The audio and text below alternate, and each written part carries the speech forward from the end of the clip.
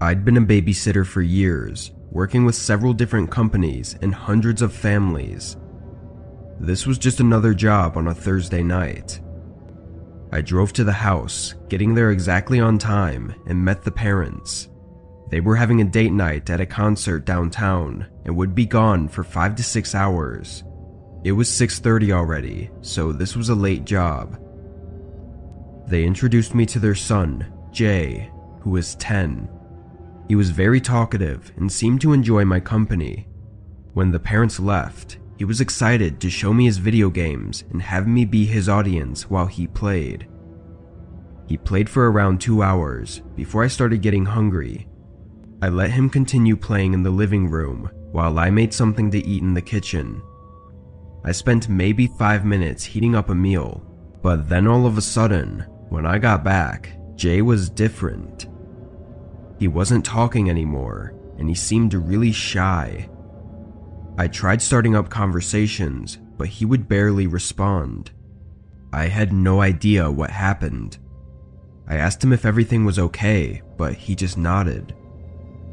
I didn't want to be bothering him about it too much, so I pretended like nothing was wrong and watched him play some more.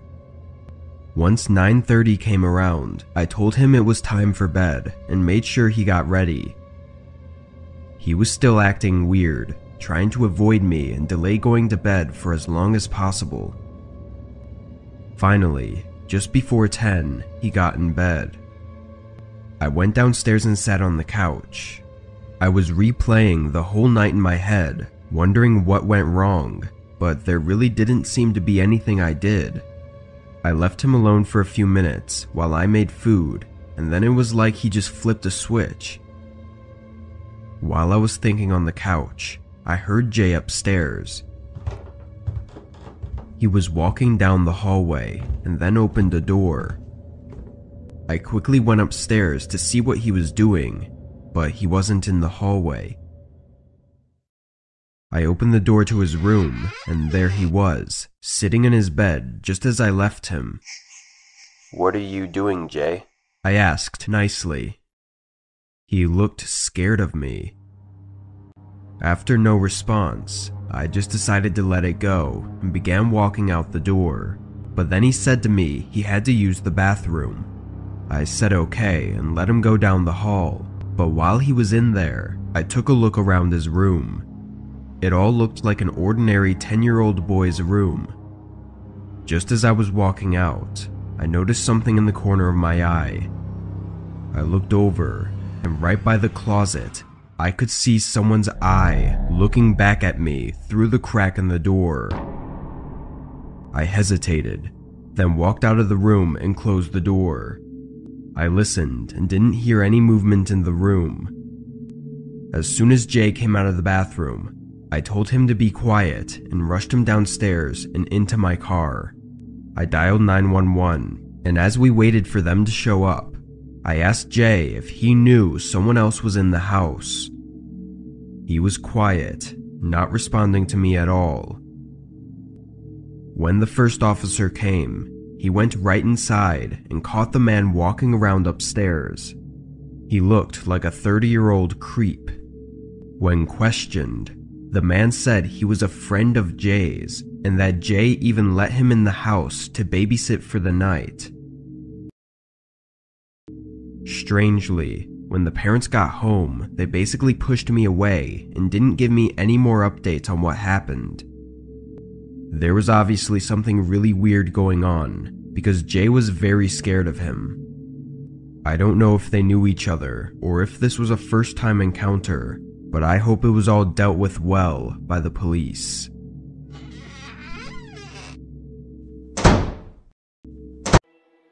When I was 16, my parents made me get a job. They were tough like that, and made my older brother do the same when he turned 16 as well. He got a job in retail, working as a cashier for some tech shop, but I wanted to do anything other than that. The only thing that caught my attention was babysitting. I had younger cousins that I enjoyed being around, so I thought it wouldn't be so bad. There was a company in my town that I applied for, and after a short interview, they offered me a position, It wasn't a very normal hiring process, at least I don't think. Once hired, they took some pictures of me and had me fill out a bio of who I was. Then they posted me on their website as a babysitter. I waited. A few weeks went by, and still, nobody had booked me. My parents told me to be patient, but I was already looking for other jobs. Until one day, I finally got a notification. Someone booked me for a full night and morning, meaning I would have to spend the night there and continue watching them in the morning. It was on a Saturday, so I didn't have school, but spending the night somewhere else felt strange to me. I arrived at the house at the scheduled time of 10 p.m. I was met at the door by the dad, who invited me in. He was an older man, in his late 50s I bet, but he told me his daughter was only 4 years old. He showed me to the kitchen, where he had me sit at the table with him and talk to me for a good 25 minutes. He asked me all about myself. I wasn't sure if this was normal or not for parents to do when hiring a new babysitter, but I went along with it. At some point, I realized I hadn't met or even seen his daughter yet, so I asked where she was.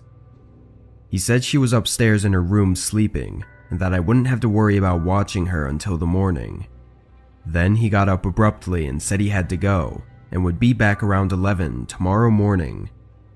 He stepped out and left me the key to the house. I remember feeling very confused about the whole situation.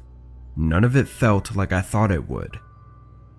The first thing I did after he left was walk around the bottom floor.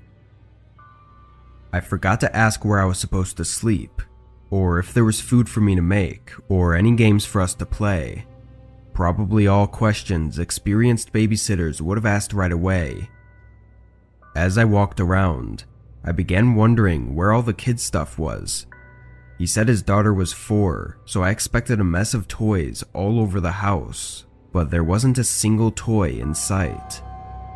I even checked in a few drawers that looked like they might have some, but there weren't any. The fridge and cabinets didn't seem to have much kid food either. I realized this was off to a really bad start, and I just needed to relax. I decided I would text the dad in the morning and ask him about the food and stuff, but for now I would just make myself a spot on the couch and sleep. I found a blanket and used the couch pillow, then turned off the lights. I tried to sleep for nearly 2 hours, but there was something off about the house that just kept me up. Then, at 1 a.m., I heard something click on the other side of the house. I shot up and looked across the room. The whole house was quiet now.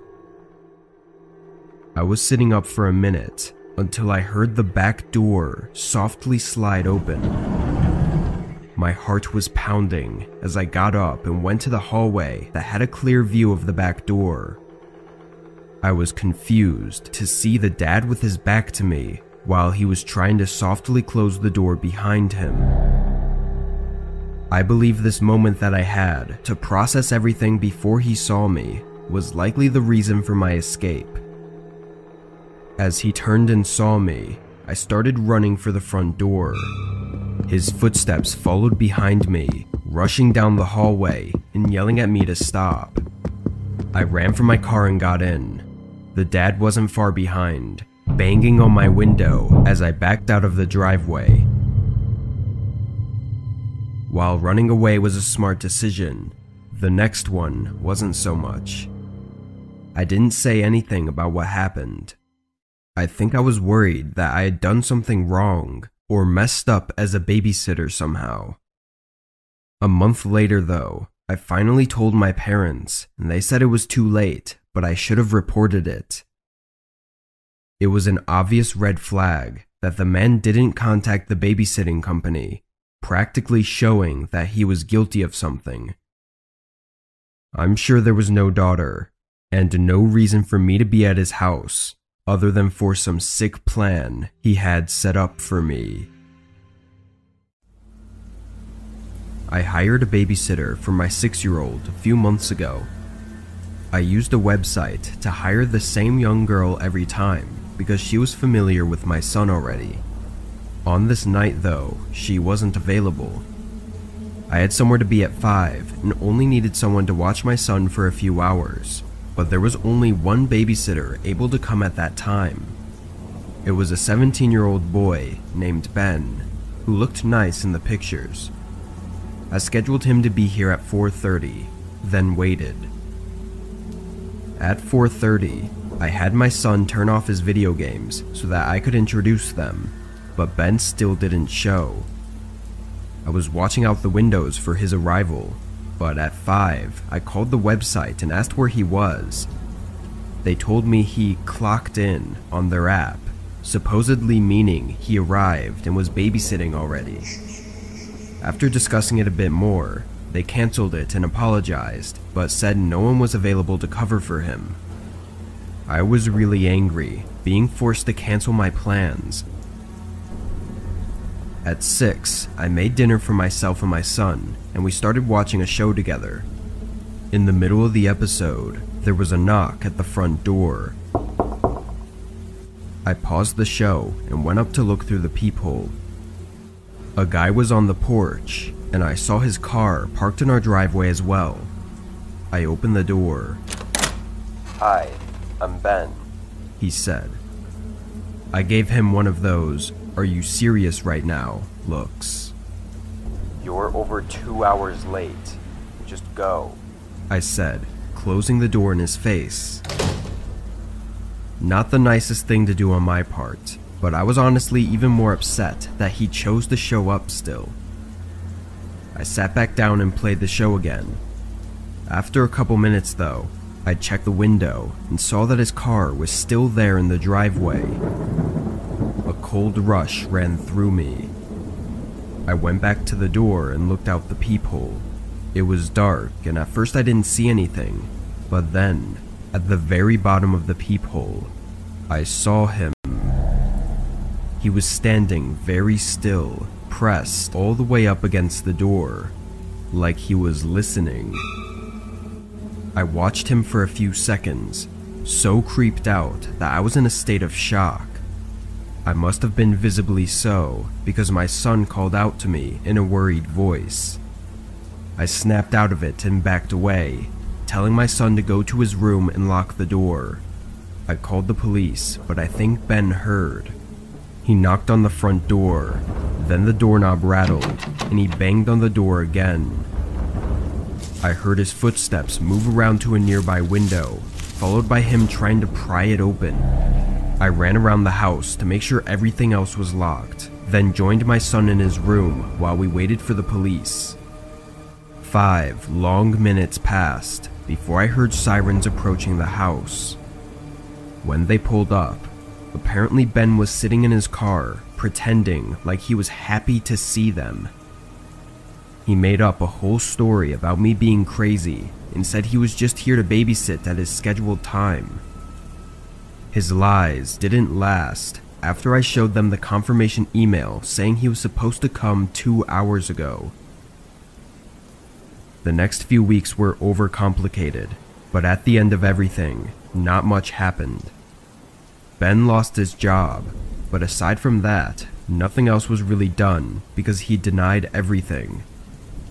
It's really scary because if he had shown up on time, then I would have left my son alone with him. I don't know what he was trying to do, but I'm glad I didn't have to find out.